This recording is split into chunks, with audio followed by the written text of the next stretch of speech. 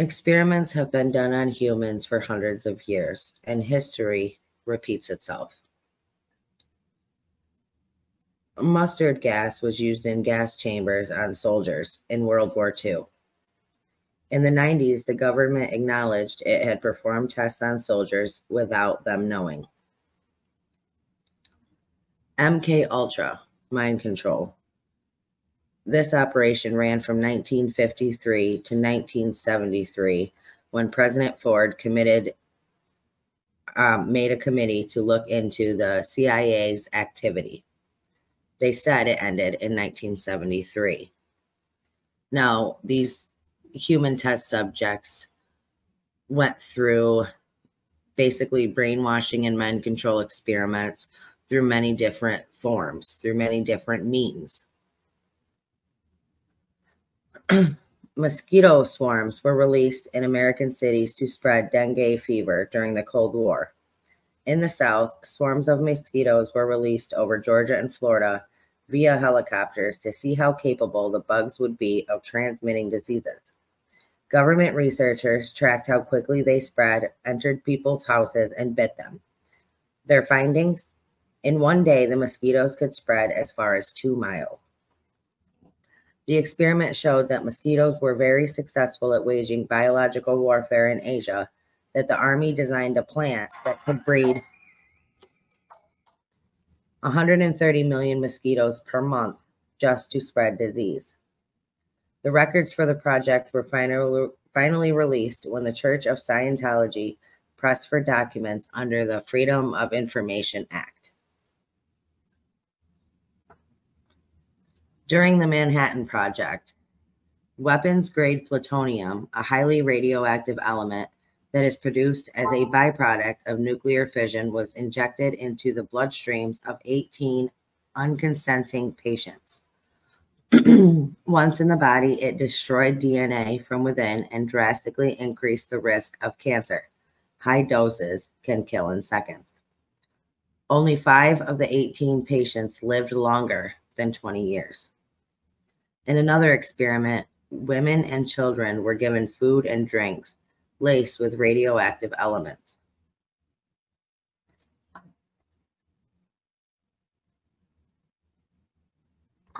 In 1950, U.S. Navy sprayed bacterial pathogens in the sky above San Francisco. Thousands of people fell ill. 1955, the CIA released whooping cough virus near Tampa, Florida, using boats. 12 people died. So many were affected. 1956 through 1958. The Army unleashed millions of mosquitoes. People suffered fevers, bronchitis, encephalitis, and stillbirths. Agent Orange was used on prisoners and during the Vietnam War. Vets are still suffering the effects today. During the 1950s, children in mental hospitals were infected with hepatitis. It was called the Willowbrook Hepatitis Study of the 1950s. Immediately after World War II, researchers at Vanderbilt University gave 829 pregnant mothers in Tennessee drinks that they called vitamin drinks. The drinks contained radioactive iron. They did this to see how fast the radioisotopes crossed into the placenta. 1946 to 1953.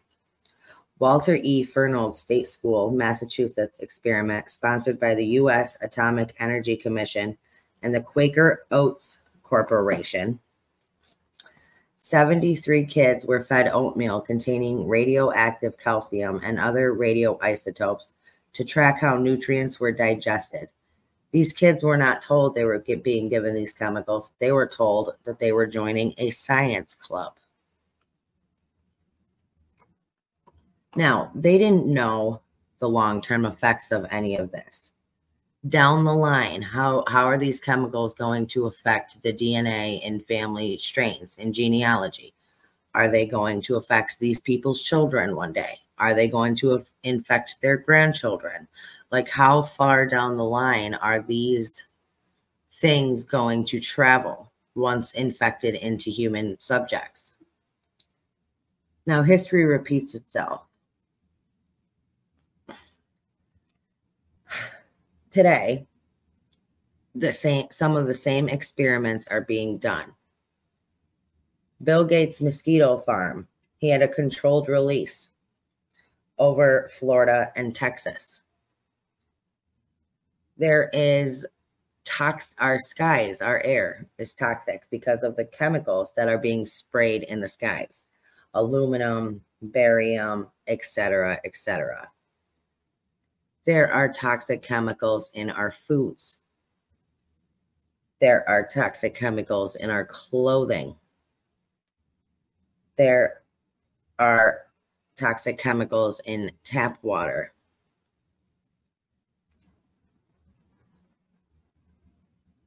There's so many ways in which they are still running experiments on humans to see how the effects and what will happen to the subjects. Whether it's being sprayed from an airplane, whether it's being spread through mosquitoes, whether it's being injected into human subjects themselves, whether it's being put into their food, whether it's being put into the water supply. There are so many different ways.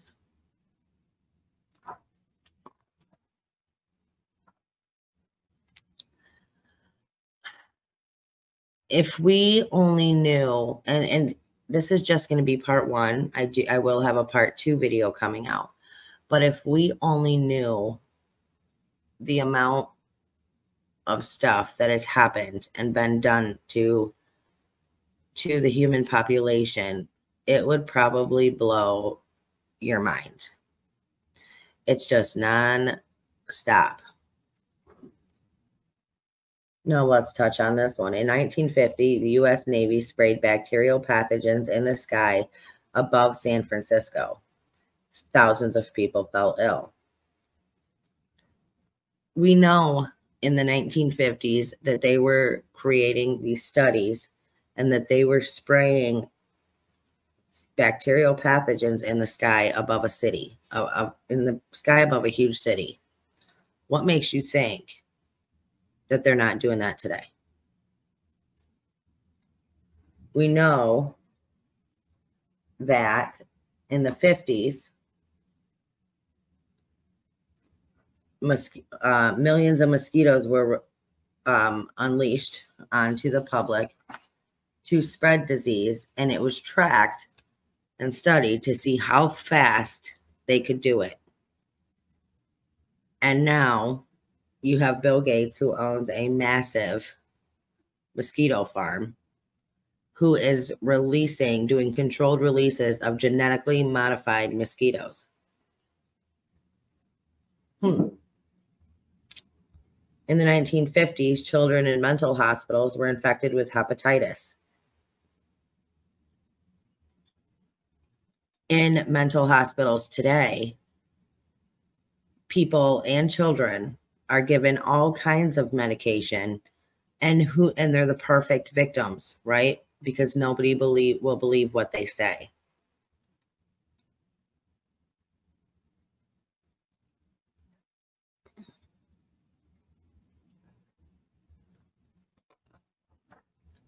(1946 to 1953). For 7 years, the Walter E. Furneaux State School in Massachusetts experiment, sponsored by the U.S. Atomic Energy Commission. Just hold on a second. The U.S. Atomic Energy Commission and the Quaker Oats Foundation, okay? Oatmeal. The Quaker Oats Foundation teamed up with the Atomic Energy Commission to, this is crazy to me, to feed 73 children oatmeal containing radioactive calcium and other radioisotopes to track how nutrients were digested. Kids were told that they were joining a science club. But you have a massive corporation, a food corporation, Quaker Oats, joined the Atomic Energy Commission to experiment on these children. What makes you think they stopped putting poisons and toxins in food? And this is all fact-based. You can look all of this up. Weapons-grade plutonium, a highly radioactive element, was injected into the bloodstreams of 18 unconsenting patients. Once in the body, it destroyed DNA from within and drastically increased the risk of cancer. Only 5 of the 18 patients lived longer than 20 years. They knowingly infected these people who did not consent with weapons-grade plutonium just to see what it would do to the human body by destroying the DNA from within. In another experiment, women and children were given food and drinks laced with radioactive elements just because.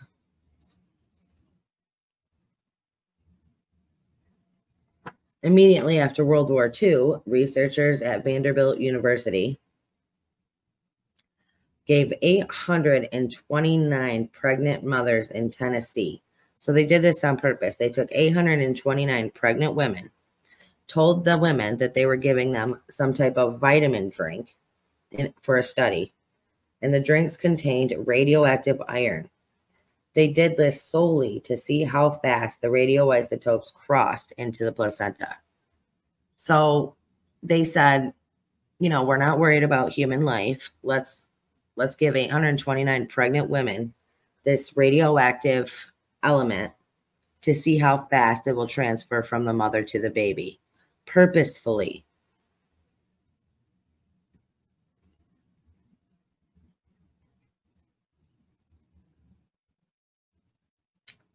In 1955, the CIA released whooping cough virus near Tampa, Florida.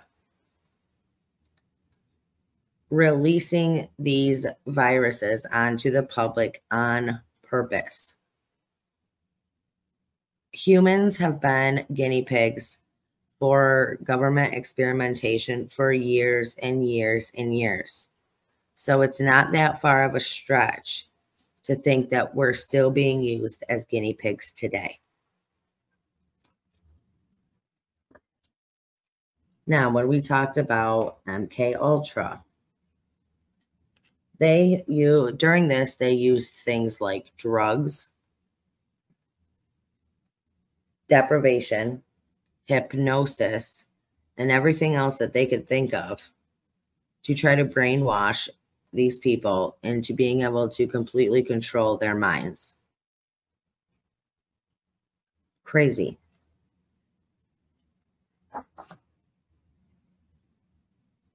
The experiment showed that mosquitoes were very successful at waging biological warfare. So successful, in fact, that in Asia, the army designed a plant that could breed 130 million mosquitoes per month that were made just to spread disease. The records for the project were finally released when the Church of Scientology pressed for documents under the Freedom of Information Act. Now, after Bill Gates did his controlled release of the mosquitoes from his farm, he just happened to release them over Florida and Texas. Not long after that, there was a small, they say, outbreak of malaria. But the Gates Foundation immediately came out and said, but there is no connection to the cases of malaria from their mosquitoes because it is, quote unquote, scientifically impossible for their genetically modified mosquitoes to spread malaria.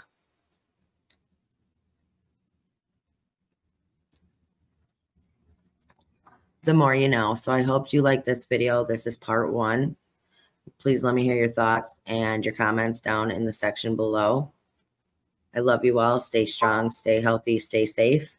Keep asking those hard questions. Keep spreading that light. And I'll see you back here for part 2.